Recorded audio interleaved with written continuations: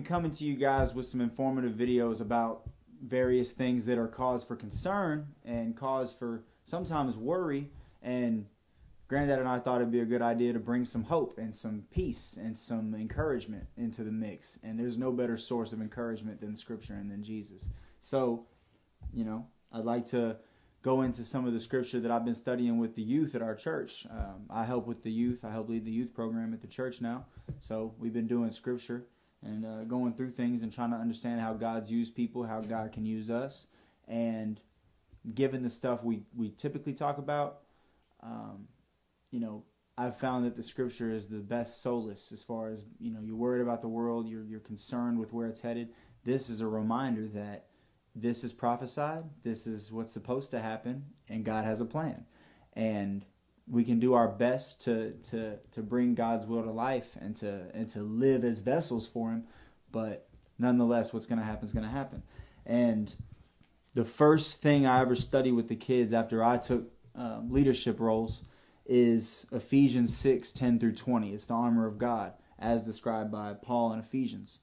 And I'll just start by reading it, and then we're going to kind of break it down. And the first segment here is just going to be the belt of truth. We're just going to talk about truth. Where in Scripture is truth referenced? A few different examples, not all of it. We don't got time for that. But a few different places throughout Scripture where truth is referenced. How can we know that God is true? How can we know His Word's true? How can we know that He is never failing and never changing? And what does that mean for us? And how can we use that for our betterment and for God's glory?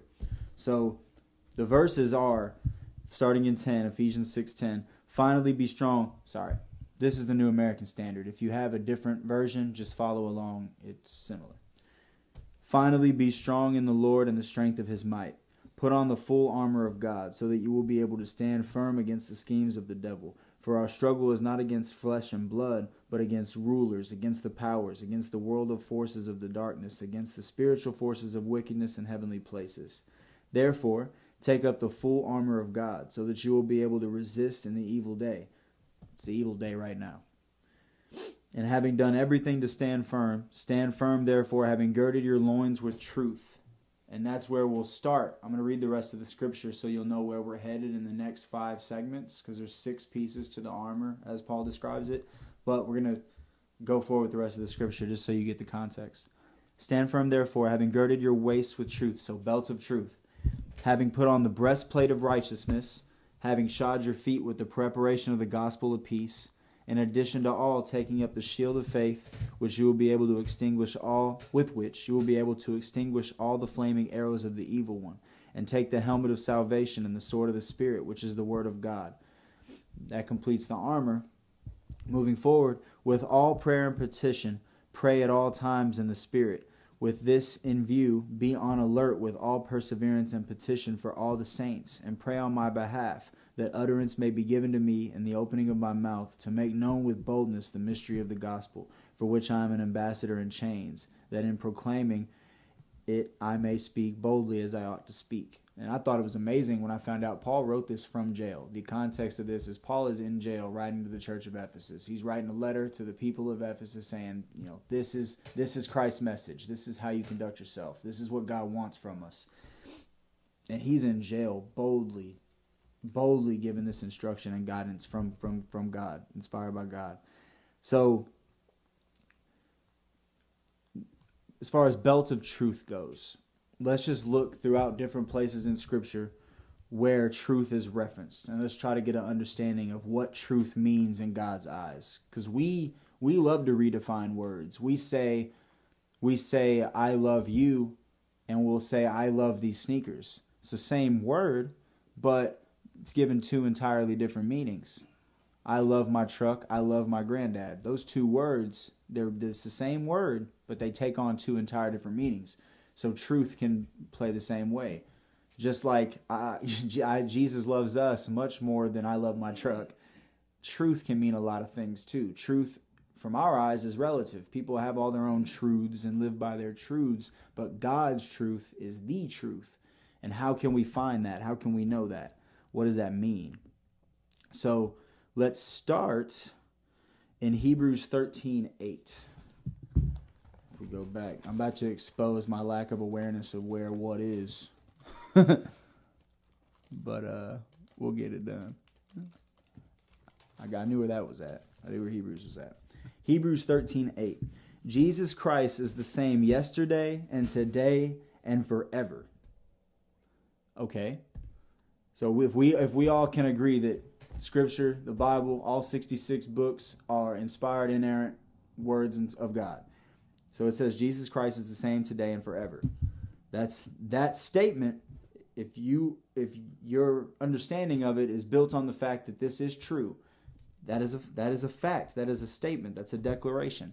Jesus never changes. His love for us never changes. His guidance in our life is always rooted in the same spirit.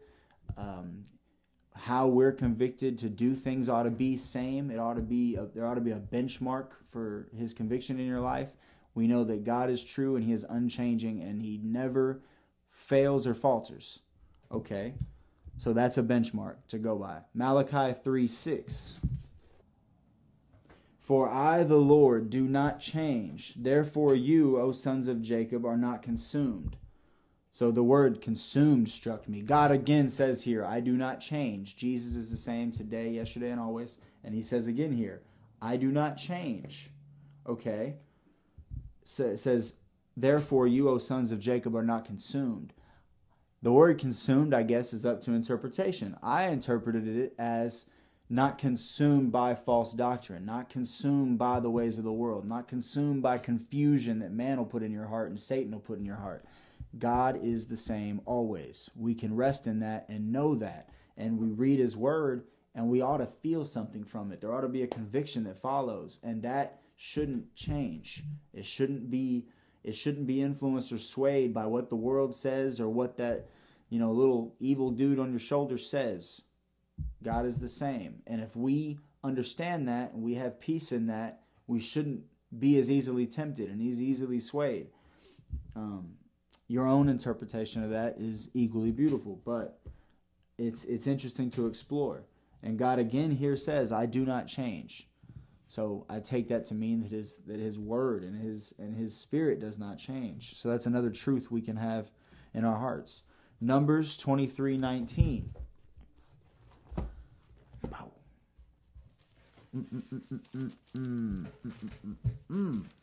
And Numbers is a tough book to read. I recently read through Numbers and kind of studied a little bit with my girlfriend. The Old Testament stuff's tough, and I've been trying to eat a little more meat and drink a little less milk. And the journey of the Israelites between Egypt and Jerusalem is a very nasty, twisty and turny journey. But there's a lot of truth relayed through the words of Moses here. So 23:19 was it? Yes. Okay. God is not a man that he should lie, nor a son of man that he should repent. Has he said and will he not do it? Or has he spoken and he will not make it good? So this to me made me think of prophecy. It made me think of the promises that God's made us. It made me think of all the things that have come to pass and that have yet to come to pass. And if you really research all the prophecy that's laid out in Old Testament scripture, it has come to pass, a large majority of it. You look at the drying of the Euphrates River. That happened within the last decade. You look at in Isaiah, them talking about and referencing Roman crucifixion of the Savior, 700 years before Roman crucifixion was even invented. You look at all the prophecy. I think there's 30-something prophetical verses about Jesus and his first coming. It's more like 130. 130. All throughout the prophetical books from, you got Ezekiel and Jeremiah and Daniel and Isaiah. And there's so many pieces of scripture that foretell Jesus' first coming, and it all came to pass. You probably really can't number them because you can find the picture of Jesus on almost every page in the Old Testament. If you look for him. Yes. And all the way up to Malachi. All the way up to Malachi 5, I think it is, saying he'd be born in Bethlehem. It happened. Man, you've got me and Granddad studied one time. If you look through, I believe it's Leviticus 16, if I'm not mistaken, Ezekiel 4, if I'm not mistaken, and one other place. I'm not mind blanking. But the prophecy that foretells when Israel would regain its independence. We did all the math on, the punished sevenfolds here, and you owe Israel and Judah owes me this many years for turning away, and you do all the math, and it comes out to 1948.47. It's May 15th, 1948. God told us the exact day that Israel would become an independent nation again. That's nuts. So I read that verse. God is not a man that he should lie, nor a son of man that he should repent. Has he said and he will not do it? Or has he spoken and will he not make it good? Every promise God's ever made has come true. Every single one. And there are many things that have yet to come to pass, but I believe they will. He's never lied. Everything in this book has been vindicated, so why would I not believe it? Why would I not believe that God would do what he said he's going to do? That's peace. That is an overwhelming amount of peace. No turmoil in the world can take that away. Isaiah 48. The grass withers, the flower fades, but the word of our God stands forever. Man, spring's starting. I'm seeing all the flowers bloom and all the birds chirping and the grass growing and the worms crawling around and stuff. But that comes and goes.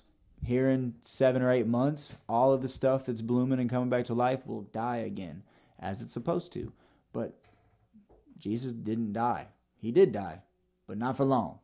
And this book has been preserved. This collection of books, God's Word, has been preserved for thousands of years and collected and kept perfect for us. That's a miracle.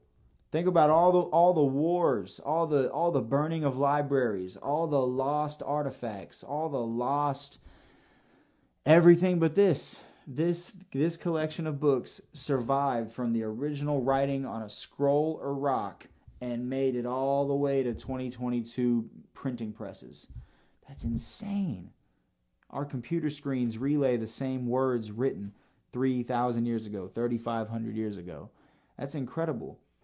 And this little blink of an eye we live, this little 70 or 80 years we're living, is nothing compared to the full picture of what God's got for us and what time actually is. That's nuts. That's another truth we can stand on. The winter comes and some people get depressed. It's just a season. You still with me, kids? Adults? Whoever's watching, you still there? Wake up! That's a truth we can stand on. Revelation 22:13. We're going warp speed. You can think about it for yourself because I don't want to lose your attention. 22:13. Revelation. We're going to the very back of the book, friends. And this is the words of Jesus. He's speaking to John in his vision. Red letters. I am the Alpha and the Omega, the first and the last, the beginning and the end. So we've talked about this several times in several different verses. A truth we can stand on is God is forever. God is unchanging. God authored everything, us included, and we're loved and cherished. That's the summary of all of this. So that's where I'd like to end off because that's where we can feel like sometimes it's tough. This world is a tough place to live in, and it's filled with obstacles. It's filled with turmoil. It's filled with struggle. But God is a resting place. His arms are a safe haven. And if you are saved, you know and feel a peace, and that can't be taken from you. And it should give you the conviction to want to explore this a little more, because how can you not want to? So we'll pick back up. That's the belt of truth. So that's truth we can stand on. That's a foundation for what you can believe in, the doctrine you adhere to and hold on to as a rock. And so next time we'll go into the breastplate of righteousness. We'll talk about where God references righteousness, where the authors of Scripture talk about righteousness. What does that look like from God's eyes? How can we use it? How can we use it to be a light? How can we use it for our betterment, the growth of our spirit? And how can we use it to honor God? And it's pretty tough too. It's pretty cool stuff. So stay awake. Love you guys. Just keep God by your side and remember that everything's cool. God bless you. Put your armor on when you wake up. When you wake up, say a prayer, as you should be doing anyway. But visually picture yourself putting on armor. That's how I started my mornings ever since I studied this. When I pray in the morning, I'm putting on my armor so that hard. Okay. Have a good day, night, evening, whatever it is. Have a good day.